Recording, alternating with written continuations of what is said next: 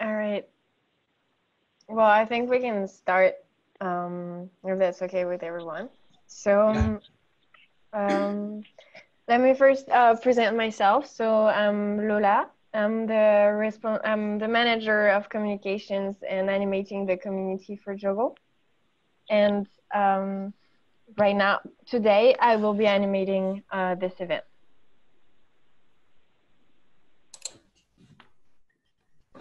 Let's continue. Okay, I present myself. Hello, everyone. I'm Marine. I'm the administrative head of Jogl, and I also assist the team in the daily work.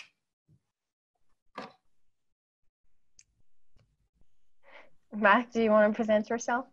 Yes, I'm Mark, and I'm one of the co-founders of Jogl, and I also am a researcher on network science and social network analysis.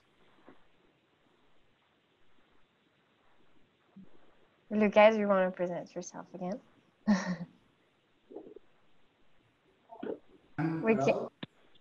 We can't hear you right now, Luca. Oh, really? No, Luca. Can you hear me now? Yes. Yeah. So okay. yeah. So again, I'm the developer here at Jogl. So mainly front end, but also back end. So yeah. Nice to meet you. Okay, great. Maybe the Antonin, who just arrived, maybe if he wants to present himself, we have the whole Jogl team on our side, and then we can have you, HERA, and the participants. So yeah, hello everyone, I'm Antonin, and I'm in charge of the coordination of the co-immune program, basically.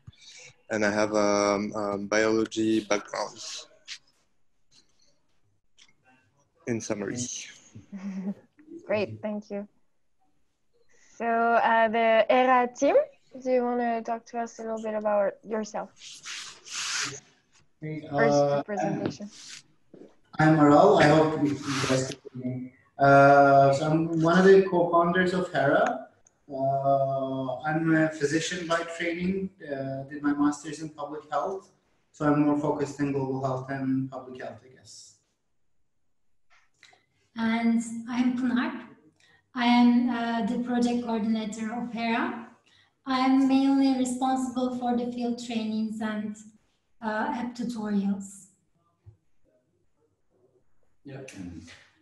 So I'm Yağız. I'm a software architect, full stack developer. I'm a computer engineer. I joined HERA a couple of months ago. I'm the tech guy in the team.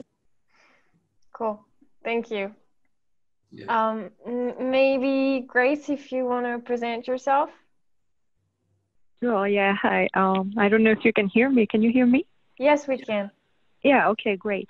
Actually, I'm Grace Romero. I'm representing the company Excelia, which is where we had agreed to provide about a day of our time to support this project, this association, and to just be there for the team and to answer any questions if they are related to clinical research, because that's what we're specialized in. Great, thank you.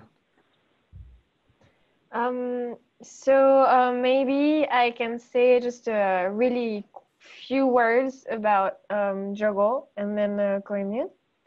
So Jogl, as most of you know, is an international non-profit organization based in Paris that aimed at mobilizing collective intelligence to tackle the most important challenges of our time. So since the launch of our online collaborative platform in June 2019, we have been mobilizing a vast ecosystem of enablers, and we have more and more participants. Right now we have about 400 participants and members on the platform. And in September 2019, so about 2 months ago, we launched the co-immune program, which is our first program. It's an open initiative that aims to collectively address the contemporary challenges of vaccination. And so 2 challenges were defined: the vaccination hesitancy challenge and access to vaccination. So in that context, we invited the project team of HERA, who have submitted their project to one of the challenges of Coimmune and have been in contact with us. And maybe I will let you guys present what you've been doing, where you're at, and also what your needs are, and things like that. Yep. Okay. Okay. So the idea of HERA was first discussed between me and Hande, the other co-founder who cannot be here at the moment, 3 years ago, and we both have been working with Syrian refugees, mostly in Turkey, in bordering cities and in Istanbul. And one thing that we realized as people who were working in the field, I also have a disaster response background, medical rescue background. One thing that struck me the most was that there was a huge gap in demand. So we were actually, in contrast to common belief, we were actually good at supplying things, but it was the demand side that we struggled a lot with. So HERA was basically founded in this idea that we have to find a way to increase the demand for especially preventive care and especially vaccination, obviously, because you might know this, but Syria used to have pretty good vaccination levels pre-war. But after the war, obviously, a lot of things went sideways.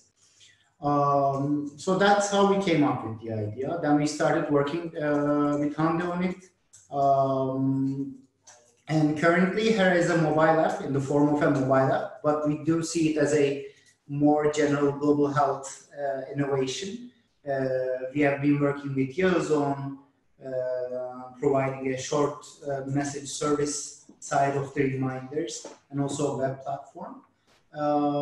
In 2017, we got funded by Grand Challenges Canada for a proof of concept phase.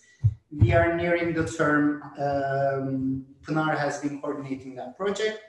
And basically where we are right now is we are finalizing the proof of concept phase. We created our MVP and started doing a 3rd round of user design research to understand the participants' perceptions of the app. So yeah, and I think, Dola, would that be the time that I show the app to you guys so that I can show the interventions? Yes, that's great. That would be great. Hmm? Okay, give me a second, please, and I'll be able to.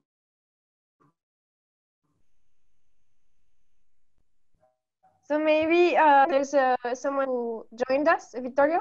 If you want, you can say hello and present yourself. If you can't, we understand also. That you're walking outside. Oh wait, I think we cannot hear you right now. Let me activate your mic. Yeah. Okay. Hi. Hello. I'm on the street. Yeah, I just got off from a ship. Yeah, because so for those of you who don't know me, yeah. So sorry. Probably I was sharing my screen by accident. No, we can hear you. It's not your screen. It's Aral's screen. It's normal. You can okay. No, because yeah, okay. I didn't see myself anymore. And yeah, I'm Vittorio. I'm in Napoli, Italia, and I'm trying to open a biofab lab in here. And in between Ischia, which is an island in front of Napoli, and Napoli itself. It's a project with the support of some two local universities and some other probably potential partners also outside Italy. And I did a PhD on biohacking. I completed it a few months ago. That's basically it. Okay. Great, thank you. Okay. And I just saw someone else who joined us, Sally. In case you want to present yourself, you're welcome to do so. If not, it's fine. For your information, we cannot hear you right now, in case you're talking. All right, Aral, if you wanna go ahead and present the app. Okay, so as I was saying, so we wanted to tackle the problem of demand gap in the preventive healthcare services. And the most vital things that we realized were first the vaccinations of the children in refugee populations, and the other one was prenatal care. So the main intervention of HERA is providing reminders, push notification reminders for the uptake of timely vaccination and prenatal care appointments. Of course, the app comes with a couple other features too, but this is the main intervention that has the biggest chunk of evidence that that is known to save lives. So let me go into the app. It's going to be pretty quick, I hope at least. So this is our main screen, which is very simple and everything. So what users do, any Syrian refugee women do, is fill out their health information here, and then, oh, sorry. And if they're pregnant, they can fill out information about their pregnancy and the dates of prenatal visit. And program automatically calculates when the prenatal checkups should be done during that 9-month period. As you know, World Health Organization suggests that there should be at least 4 prenatal checkups during the pregnancy for different reasons. And for the vaccination, so what participants do is they add a child, they put their name and gender, date of birth, and if they had any vaccinations before. And then these are my children, mock children, mind you, that those are not, I don't have. Wow, you have many children.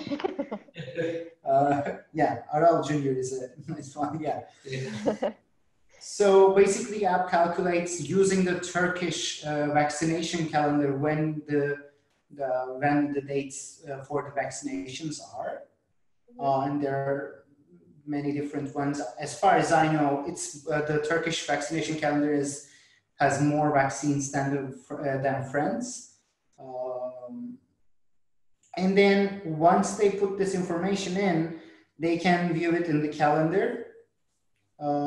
Just as an example, this one. So this would show the cumulative vaccines that they need to be done. They're all in the same day because I did not check them as vaccines are complete or not vaccinated.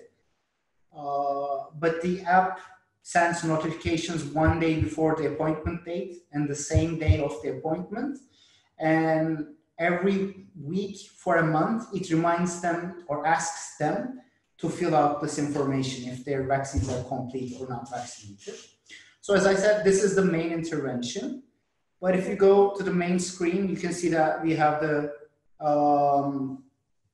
language options, Turkish, Arabic, and English. They can upload their health records here, mainly either taking a photo of it or just choosing from the gallery, which I just realized I should not open. Another thing is they can open up health information. This is very small because we realize that actually this is not being used much, but there's pregnant nutrition for mothers, fetus development from weeks, and stuff like that. Another thing that they can do is using their using the Google Maps, they can see the healthcare centers nearby their houses. Mm. So this is where I am right now. And these are all the hospitals of different levels, and this just takes you to the app that you want to use. Great. Direction. One other thing that we added was the calling 911, which we call 112 in Turkey. The reason we realized we needed this is because Syria did not have a coordinated and national level ambulance service. They had private providers who you would need to know the number to call. So there was no centralized number. So it basically just directs you to the phone where you can just call the 911 if there's an emergency. All right. So I guess that's it, right? Yeah. Great. I have one question that I wondered when you were showing, is that when they have to fill which vaccines their children have already had, how do they, I mean, is the name that they have had in Syria, or if it was any other country, how do you know that compared to the name in Turkey? Is it the same name of the vaccine, and can this be an issue for them to recognize which vaccine based on the names? So it should not be an issue, because all of the vaccines in Turkey, even if they have private names, under that they have to put those things. In addition to that, when they go to the primary care center where they get the vaccine, they call it by that name, not the private name. What is, can you clarify just what you call private name? Oh, like the brand name. I mean, all right. Like I cannot think of any brand names for vaccines right now, but like under. So when you pick, can you show again? You know, when you pick the vaccines on your children's profile. So okay, and it will give the name, the generic name, I guess. Is that it? Yes, generic name. And all the documents they receive from the hospital have these names instead of the private brand names. Yes, all right. And it is easy for them. It's the comparison between that generic name is what also they use in Syria. No, so they're not the same. But since they're doing the Turkish vaccination calendar, they don't actually, when they go to the primary care center, they don't actually just pick and choose. They just calculate the age and they give them whatever is, so it's the same with all around Turkey. Yeah. I was just, because it's been a question that has been brought up as a potential issue, is that sometimes for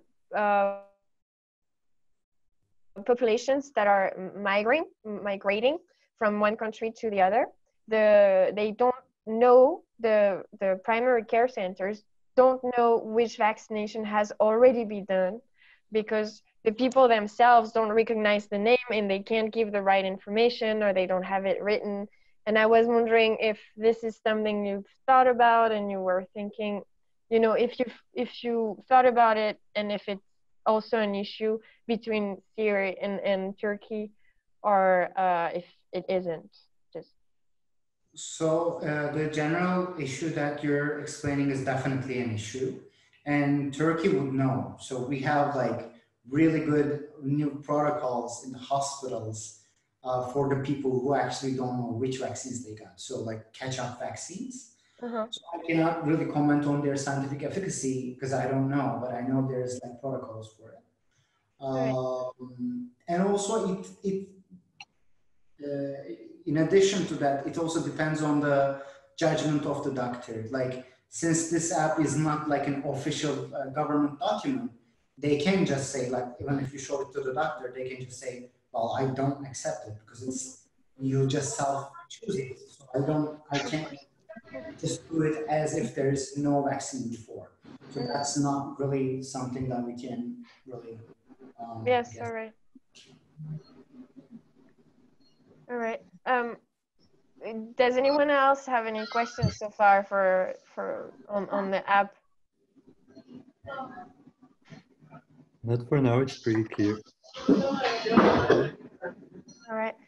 Maybe if you want to explain what your needs are, or right now you have this, and what do you want to go towards? What's your goal right now? What are your objectives, and how it helps you? And here, I have read the needs on your platform. Wait.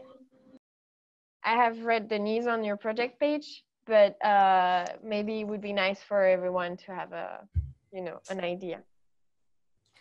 Our chronic problem, our chronic need was the technical support, because none of the co-founders or the primary team had actually have any background in technology, but rather in health. That was our biggest problem, which caused at least like a 6 to 8 months delay in the development of the mobile app. And we just finalized our relationship with the old company yesterday, taking all the codes from them, because still after like 6 months, the app is not working as we would like it to be, if not perfect, obviously. So that was one of the biggest needs that I put there. Now Yağız is helping us on that issue, providing knowledge, and also for the languages that he uses, technical support. That's one of the main needs that we have. We still do have, even if we have someone like Yağız with us. Another one was obviously, since we were done with the proof of concept phase, now we are looking for new funding options that can help us scale up the app for a larger population in Turkey, or possibly in other countries that can, the proof of concept phase can be done parallel with other communities or in other countries. Mm-hmm. All right.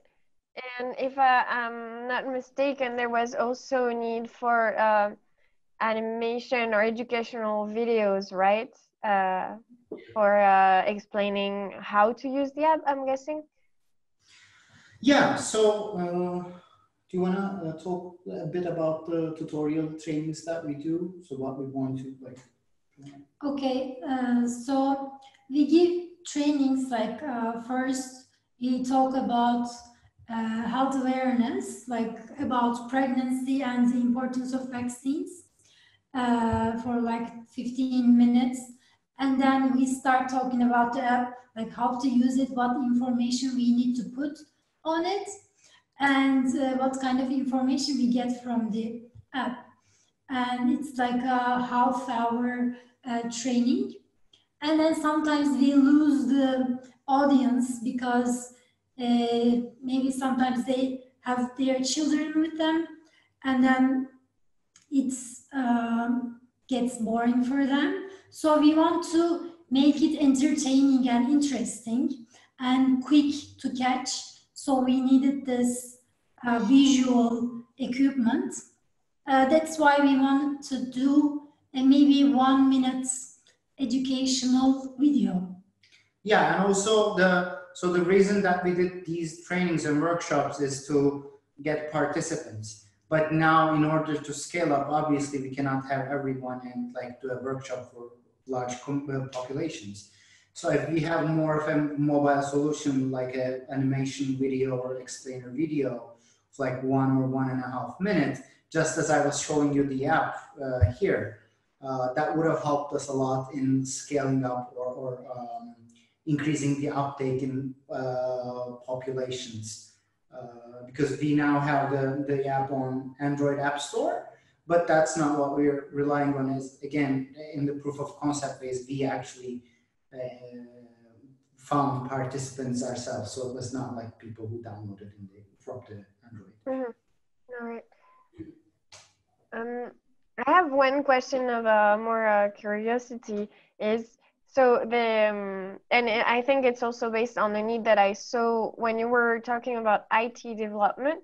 you were also talking on the need about how to make it maybe a web page, things like that. And I was wondering, because right now the population you're targeting, do they actually all have a phone that can download the app? Or because I'm just it's a really naive question, but I was wondering, since they're refugees, they might not have the tools needed, such as a nice smartphone, right?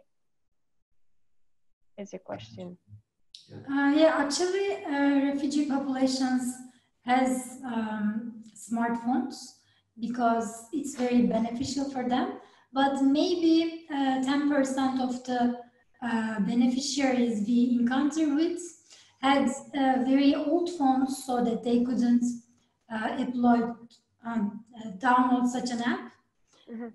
So it was not a big population, but there still be some people who cannot download because of their old phones.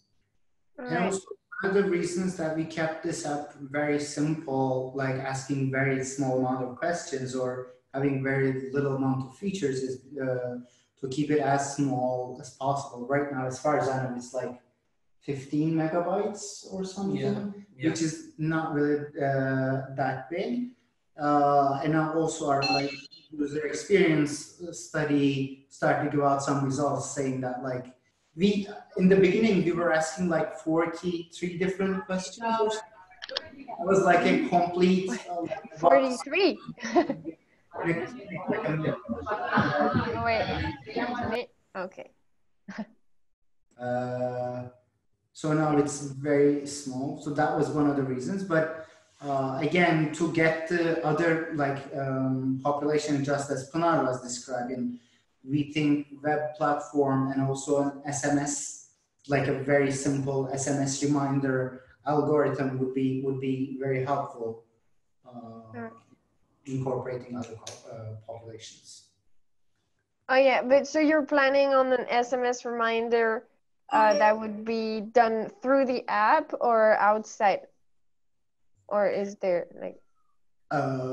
so that's, I guess, a technical discussion we need to have. I don't know. Yeah. So let me summarize the current status of HERA in terms of technology. Yes. We're using .NET on the backend, and we're using a hybrid mobile application technology called Ionic, which is based on AngularJS. For the MVP phase, we currently use these technologies, but we want to change it to a more reachable and maintainable language. On the backend, probably we're going to use Node.js because JavaScript is has a wide range of usage in terms of developers, and it would help us a lot for any JavaScript developer to contribute to our backend system.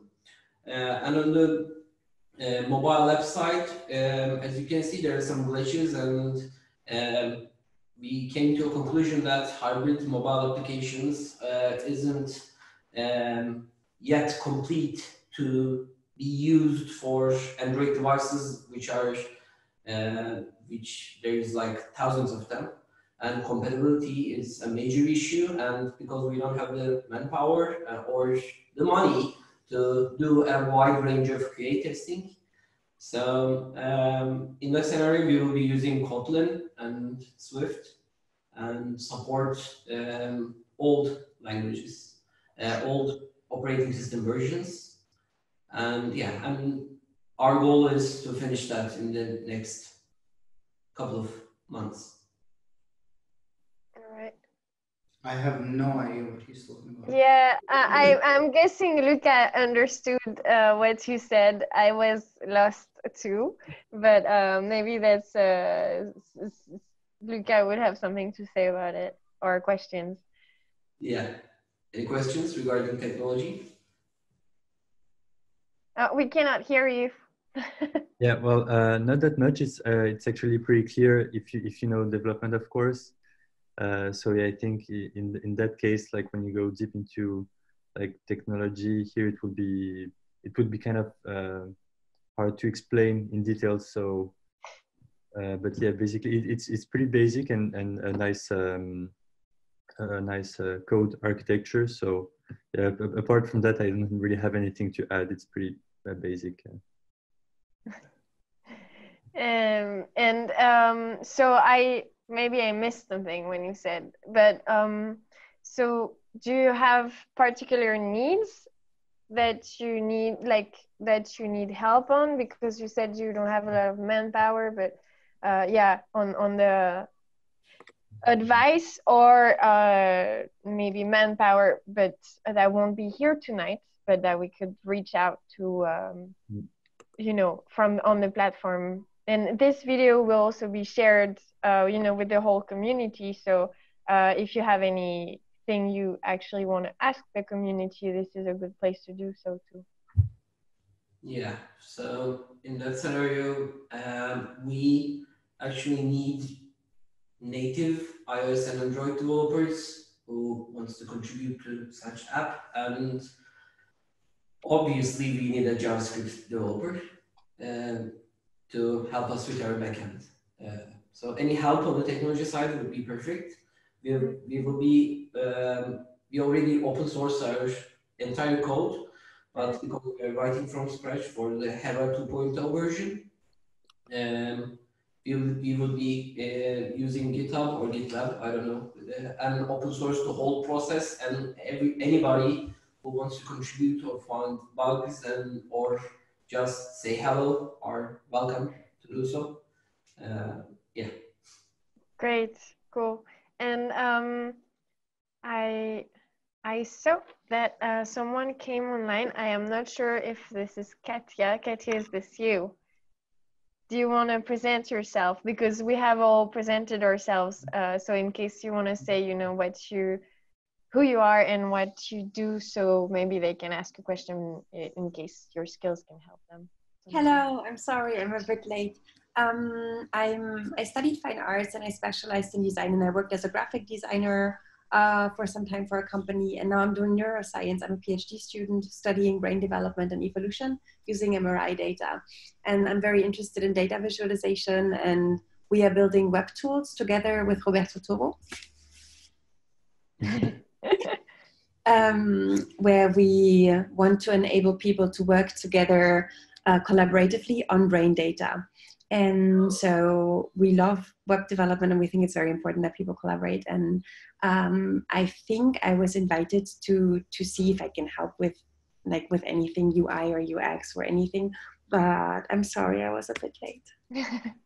Oh, that's fine. You're here with us. So yeah, was a good vibe, by the way, because I have to leave. But I think the connection between the Katja, Roberto, and the HERA can be sparkling of beautiful things. All right. Great. Goodbye. Thank you. Bye. So yes, I actually asked Katja because in one moment you talked to me about UX and UI, and you were, maybe for advice or anything, and Katja has a great eye, so I figured maybe I could put you in contact, and like this, if you have any questions related to that, maybe Katja could help you with it. So that's not my area either. So it would be great if Katja is willing to, obviously, if she can go over our research protocol to see if there's like stuff that she would recommend and stuff like that. Would that make sense at all? I saw a shared screen, but I think that was part of your app. If you have more of like screens that you would like to share, or if you have like a document you would like to share, I'm happy to have a look. Yeah, actually it's on our post, I think. UX design protocol research protocol should be there, but I'll double check definitely after this call and just make sure to make sure that it reaches you. Okay, yes, thank you. If you can, do you have more screens? Like if you could quickly just click through, you can talk about other things in the meantime, just like if you have more visual that you would like to share.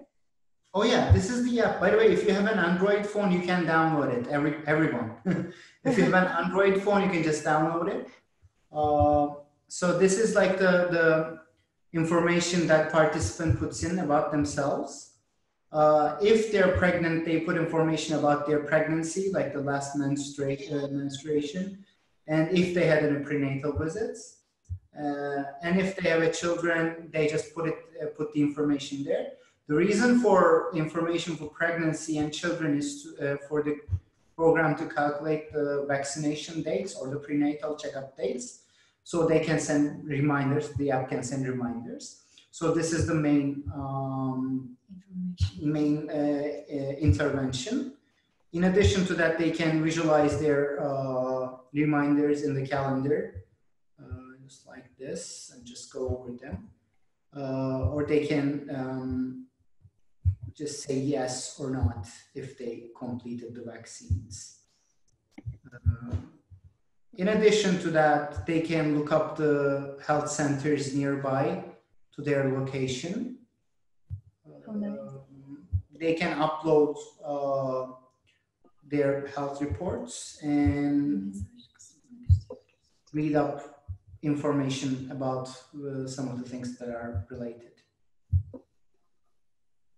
That's very nice. Is there a way, if the calendar is pre-scheduled based on when the baby's born and recommendations of when to vaccinate, that they can go and actually say like, oh, this is not, like, it doesn't fit my schedule, I will personalize that? Can you repeat the question? I was just wondering how personalized or customized it can be. Like if you get that reminder, you should vaccinate your kid now, how is the follow-up that I actually make an appointment that fits into my calendar, into my schedule? Well, when there is time for vaccination, the users can do it in 1 month. So the app reminds them every week so that they can schedule any time in that 1 month period. Okay. Yeah, we use that 1 month as the gap for timely vaccination. So like after 1 month, they can obviously still go, but it would be late. Yeah, late. This is one of the example reminder. And do you have feedback, like when they would go or why they would do it after that 1 month? Because you ideally wouldn't like your users to feel bad, like in case they were not able to make it within that month.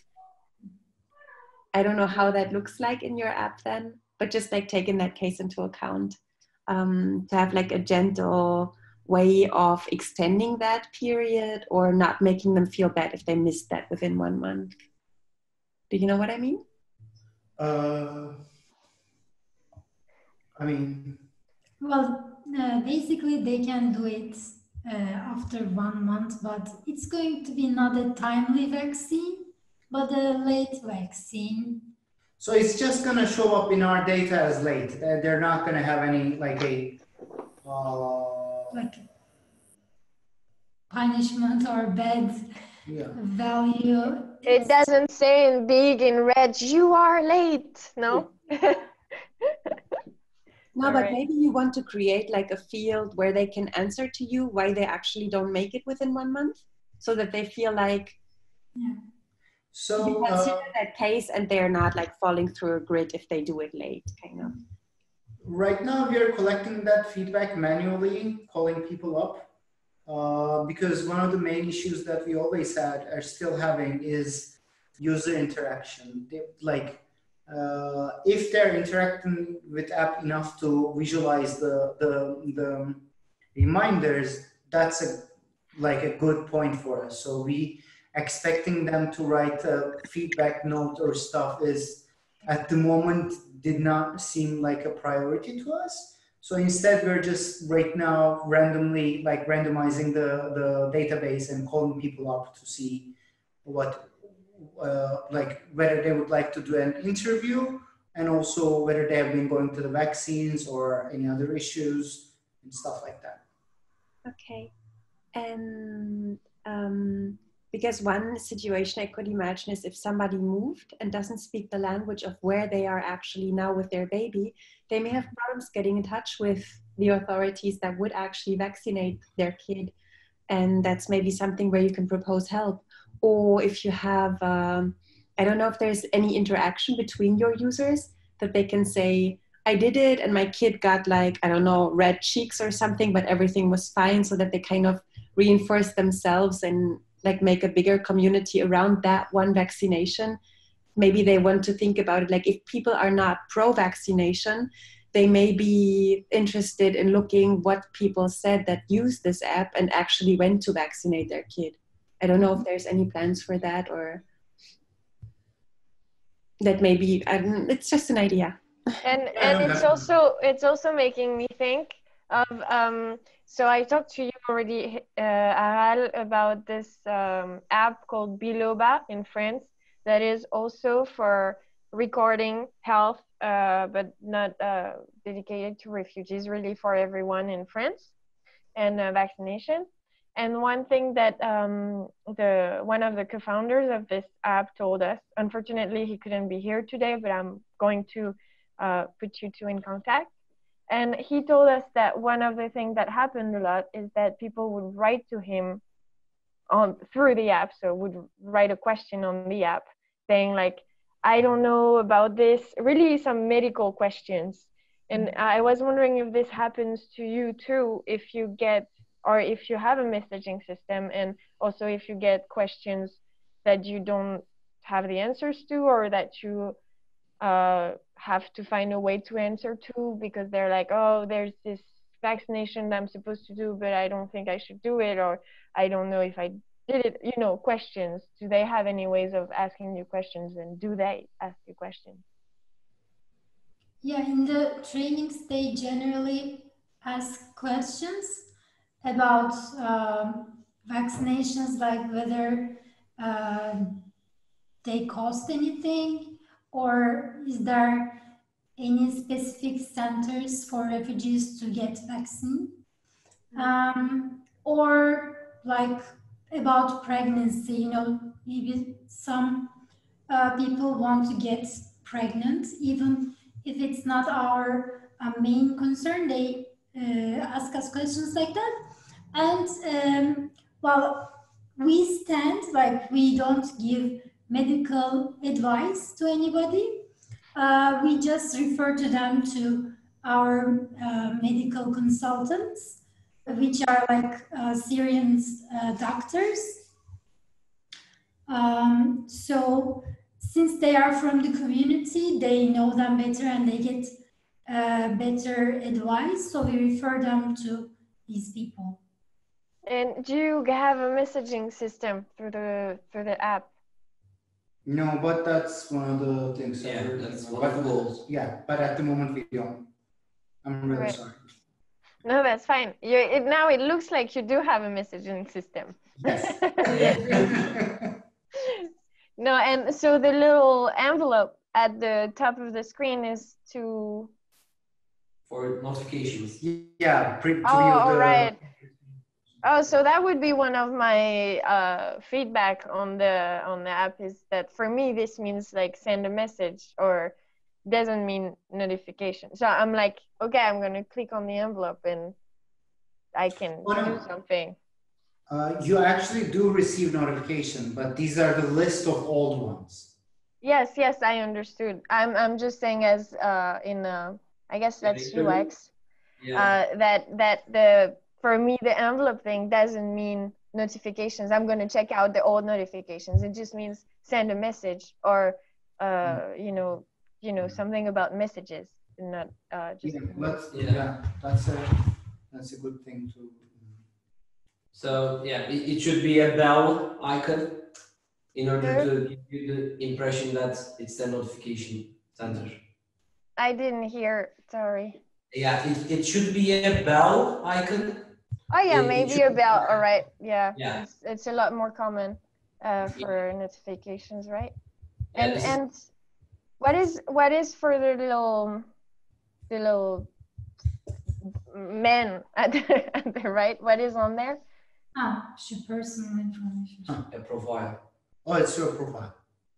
All right, so they can fill out their profile and their phone number and address, and all right, and photo. And they can read the user agreement and also the personal data collection and usage law of Turkey. Yeah. All right, and just so, sorry. Sorry, it's me. I was just wondering, talking about data, do you plan on anonymizing it and using it for making analysis and things like this? So, yeah. So how far are you in that process? You know, how is it working? In the new version, that's our goal. Analyzing user data. Şimdi dataları topluyoruz ya, onların istatistik analizi yapılacak. Yani medical Okay, yeah, okay. So I misunderstood. That's fine. So yeah, I think, so we have like, how many users now? We have 200 users. So yeah, we just collected the demographic data and everything, so our table 1 is ready. And then for the other feedbacks, we're just going to be calling them up in that process. So that's going to be the way we're going to do the quantitative analysis, most likely. Because the original plan and in our GCC application was to actually do a controlled trial, but because of the issues that I was telling you about the app being very, very late and stuff, we changed it into more about creating the MVP or understanding the user experience rather than the hardcore quantitative analysis. All right. And do you have right now any feedback that you got from on the UX and on the app itself from the users that you have in mind that you can share with us, or that if they say there are things that are complicated for them or that are really easy, that are really helpful, or that aren't, or that are missing, or no? Yeah, as far as I know, there is nothing to generalize because it's very personal. Some people think it's very easy to use, and some people find it hard to understand, and some read a lot about the health information and wants more information, and some say that they already know this information and don't need to read them again. So I don't think at the moment we can generalize it, but the more we interview people, the better we can understand the whole participants. Yeah, we have like 10 interviews done as far as I know, and 5 of them transcribed. We're gonna at least do 16 to 20 before starting the analysis of those data. Oh, just about the health information part, it makes me, it reminds me of an app that I've heard about that is about also following pregnancy and period for women. And it also gives you, at the same time, helps you follow if you're pregnant or if you have your period, you know, different information about the symptoms, what you feel, what happens, etc. You can all write it down. But also it gives you health information. And maybe it would be interesting for you to see how they present it, because I think it's pretty good. It's called FLO, Flow. So in case you want to check it out, it's how they show the health information might be interesting for you. Okay. I mean, it's not really health information, you know, information, other information. Yeah, no, definitely we need a lot of work on the design of the. So basically what we did with this health information is to be able to sort of like protect ourselves. We took the information right out of the Ministry of Health's information like sources. The reason was to make sure that like we were aligned with them, because as you know, refugee issue is a sensitive topic. So yeah, but definitely there are better ways to present this information, and we need to work on it. Sure. Yeah, I just was thinking about it. It once when you were in the stage of wanting to improve this, might be useful. Yeah, thank you for sharing that. You're welcome. But in general, I think you made a lot of effort. Like, I took some screenshots because I don't have an Android phone. I will not be able to install it. But I took some screenshots as you were quickly going through, and I will review them again. But I think you have like done an amazing job on Yes, this. definitely.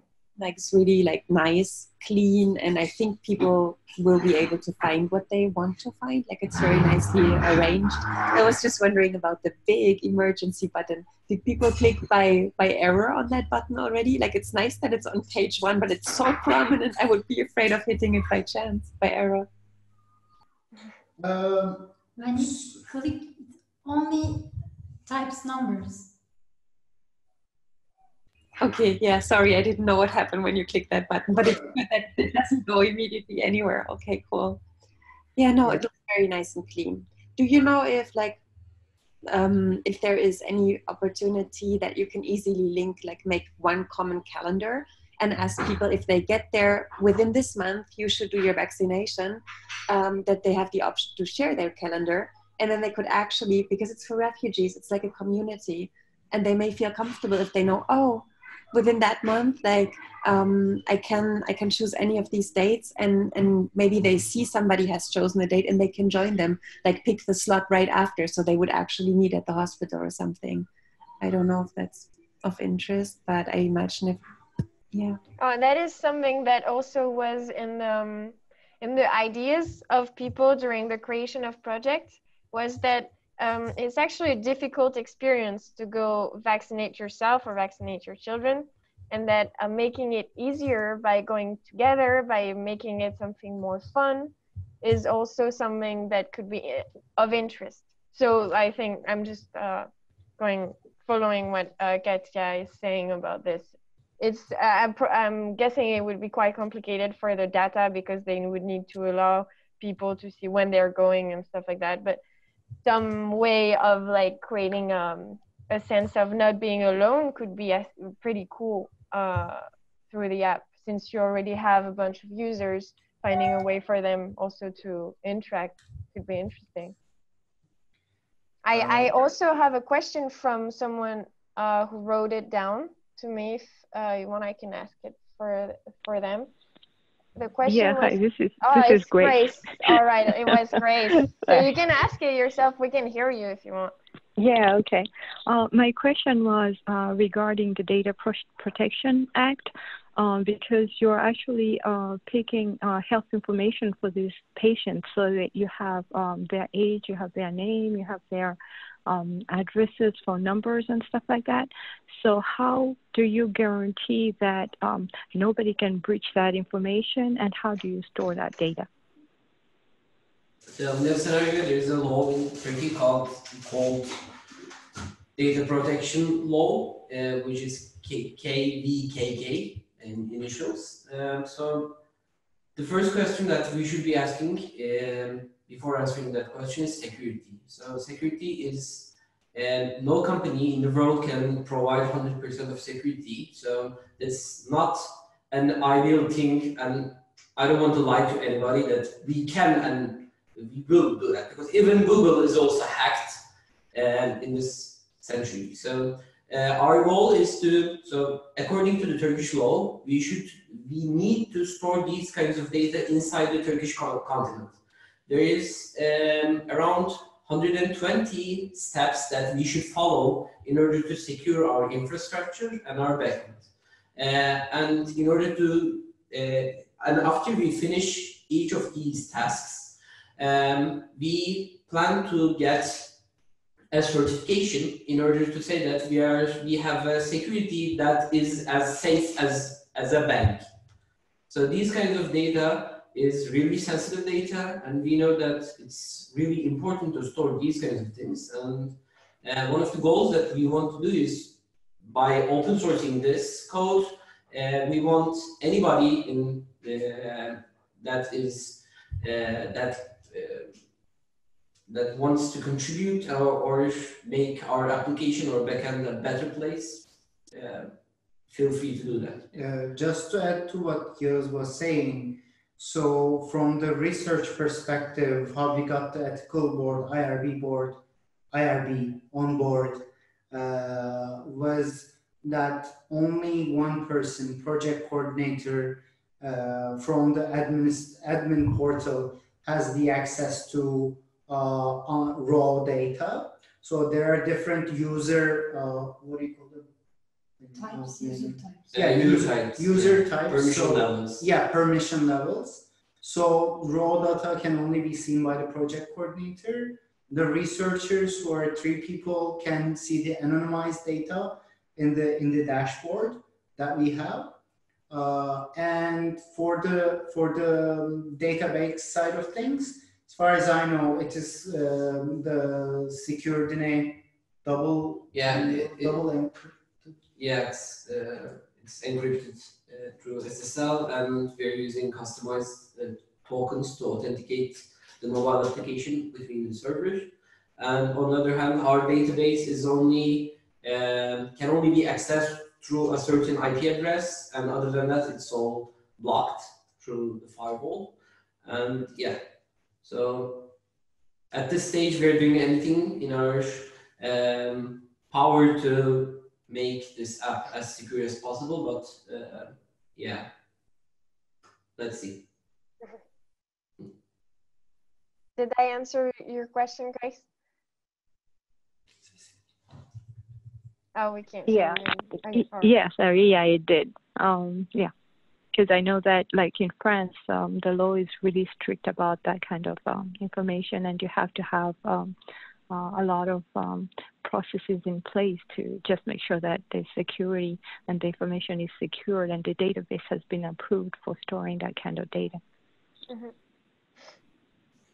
Yeah, definitely. I know for a fact, like I travel back and forth between US and Turkey, because we now opened HERA as a nonprofit in US too. So we have a Boston office now. And I was advised by a lawyer in US telling me that do not access the dashboard in US, because that might be breaking the law, like accessing the data in Turkey. So yeah, I'm not touching anything. So I know how sensitive it can get. Cool. We're nearing the end of this event. Does anyone else have any other questions or suggestions or anything? Yeah, actually, I had one, but it's more for like future developments, and I don't know how it can get through what was the last part of this discussion. But have you planned, for example, to make a doctor's profile? You know, like on a second part, let's say doctor's profile has a list of the different people on the app, and like that, it facilitates basically the communication and what are the data shown to the doctors or something like that. So one of the plans was to create a provider side of this intervention. Basically, the part of the patient, well, they're not the patients, but participants can use a QR code to share that with the doctor that they want, so that they can see their data and everything. Because I do think what you're saying is extremely important. While I was working with the refugees in the Syria borders, I had patients who received polio vaccine for 9 different times in a year, because there was no official record of it. And like a provider side would actually help with that a lot. So yeah, that's definitely one of the things that we were thinking about, but as you're saying, it's very important. Yeah. And it makes me also think of we have in France this website called Doctolib, which is a website where you can take appointments with doctors directly on the website, and it's also something that could be cool one day to link to the app, is that you could directly take an appointment online. I don't know if you have such a thing in Turkey. In France, we do have a website like this. And we do have one app by Ministry of Health, but the issue is it's very slow. It's very slow and it's very, very big. Yeah.